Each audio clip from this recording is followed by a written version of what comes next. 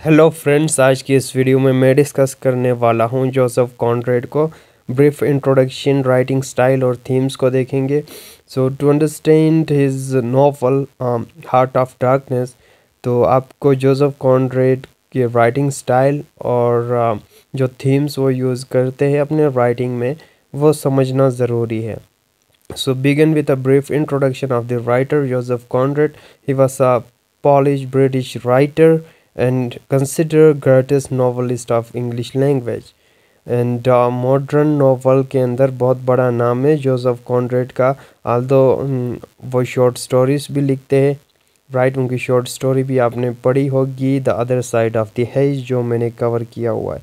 So he become a master of pros stylist, right, and both non-English sensibility into English literature.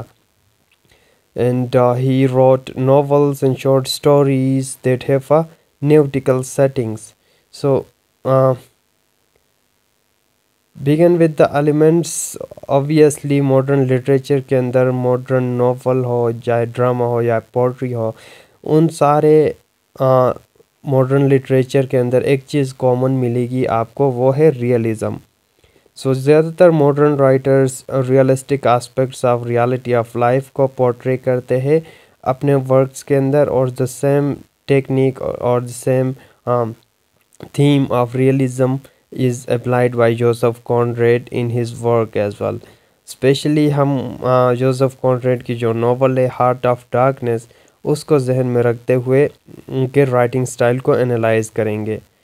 तो Joseph Conrad की heart of darkness की हम बात कर रहे थे, उसकी कंप्लीट एनालिसिस में अनदर वीडियो में कवर अप कर लूँगा, लेकिन इस वीडियो में राइटिंग स्टाइल को समझना ज़रूरी है, right. And obviously Joseph Conrad अपने पर्सनल लाइफ में बहुत सफ़र कर चुके हैं, and even he has gone through depression even. सो अपनी लाइफ के प्रॉब्लम्स या जो उसने देखे हैं वो पोर्ट्रे करते हैं अपने राइटिंग के अंदर, राइट। हिज पर्सनल टचेस आपको देखने को मिलेंगे, पर्सनल एक्सपीरियंसेस आपको मिलेंगे, his personal experiences in the British and French merchant navies. तो मोस्टली इनका जो सेलिंग करते थे पर्सनल लाइफ में, सेलर थे, वीएच पे जाया करते थे, और वही एक्सपीरियंस उसने एक्सप्रेस किया है हार्ट ऑफ डार्कनेस के थ्रू, जिसमें मार्लो जो नरेटर है वो एक सी वीएच पे जाता है टूवर्ड्स कॉन्गो, राइट, जो कि अफ्रीका में। सो ये जोसेफ कॉनरेड का अपना एक्सपीरियंस है अपने पर्सनल लाइफ का, सो उसको पोर्ट्रे किया है, और जो उसकी अपनी ऑब्जर्वेशन है या रियलिटीज़ जो उसने देखी है उसको पोर्ट्रे करने की कोशिश की है। And the main topics of his writing works colonialism और इम्पीरियलिज्म, यही मेन चीज़ें हैं, मेन कॉन्सेप्ट है, realism, imperialism, colonialism and racism. Heart of darkness novel आप जब पढ़ेंगे वहाँ पे इन तीन थीम्स पे आप फोकस करेंगे कि हाउ द कॉलोनाइजर्स उन्होंने एक्सप्लॉइट किया, स्पेशली हार्ट ऑफ डार्कनेस के अंदर कॉन्गो पे हम देखेंगे, अफ्रीका।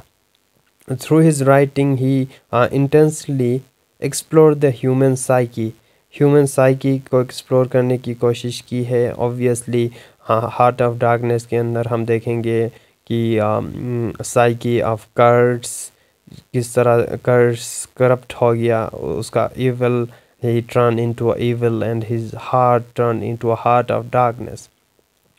A short biography हमने पढ़ी थी, and he was born on 3rd December 1857, right. So ये details है about his early life जो कि हमें need नहीं है। We will be focusing on his writing style. Joseph Conrad major themes का हमने बता दिया था कि कॉलोनियलिज्म, इम्पेरियलिज्म, रेसिज्म, उन चीज़ों को एक्सप्लोर किया है। अपार्ट फ्रॉम उनके पर्सनल एक्सपीरियंस है, लोनलीनेस हो गया, एंड हार्ट ऑफ डार्कनेस। देखो loneliness, this is also depicted in the heart of darkness के अंदर, ये भी थोड़ा सा एलिमेंट है, but we will heart of darkness में आप लोगों ने फोकस करना है कॉलोनियलिज्म, इम्पेरियलिज्म, रेसिज्म, इन चीज़ों पे। And apart from that, I'll be only focusing on those elements, those styles, those themes which are in your novel The Heart of Darkness, right? So Conrad preoccupation with the moral ordeal, moral values, yes, उनको भी discuss करते हैं। Characterisation बहुत अच्छा करते हैं, और कर्स का करेक्टर हम देखेंगे हार्ट ऑफ डार्कनेस के अंदर, और his philosophy of life. And I'll be skipping these points because ये उनके दूसरे राइटिंग्स के अंदर होंगे, I am not denying it, but मैंने फोकस उन चीज़ों पे किया है जो आपके नोवेल में है, हार्ट ऑफ डार्कनेस में है। सो हार्ट ऑफ डार्कनेस में ये थीम्स या टेक्निक्स या राइटिंग स्टाइल डिपिक्ट हुई है जो मैंने आपको बता दिया है। So this is all, thank you for watching.